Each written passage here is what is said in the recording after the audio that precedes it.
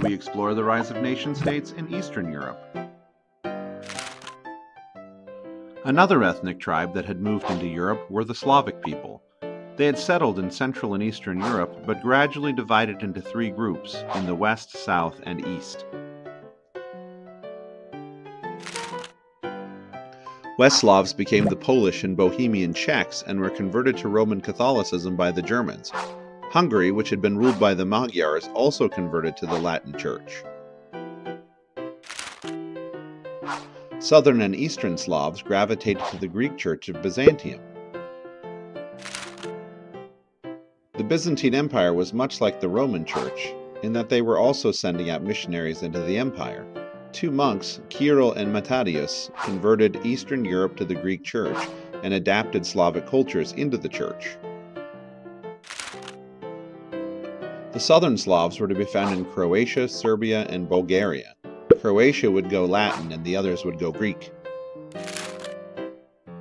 But the big story would come in the Far East when Eastern Slavs began to come in contact with a group of Swedish Vikings through the raids. Eventually, they all developed a trade relationship and the Slav knew them as the Rus. The Rus would settle in the area as it had a variety of long rivers and access to trade in Constantinople and the Islamic states. The Rus and Slavs would intermarry and become the Russian people. They centered their life under a ruler named Oleg in Kiev. The Byzantine missionaries arrived.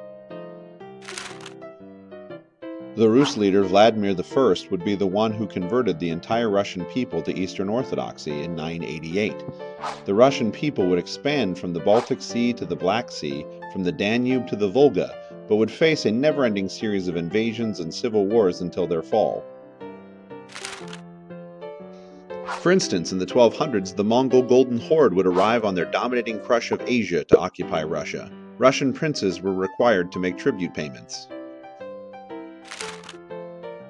One prince, Alexander Nevsky, would fight back against a German invasion and the Mongols would name him Grand Prince. His family would lead Russia into the future.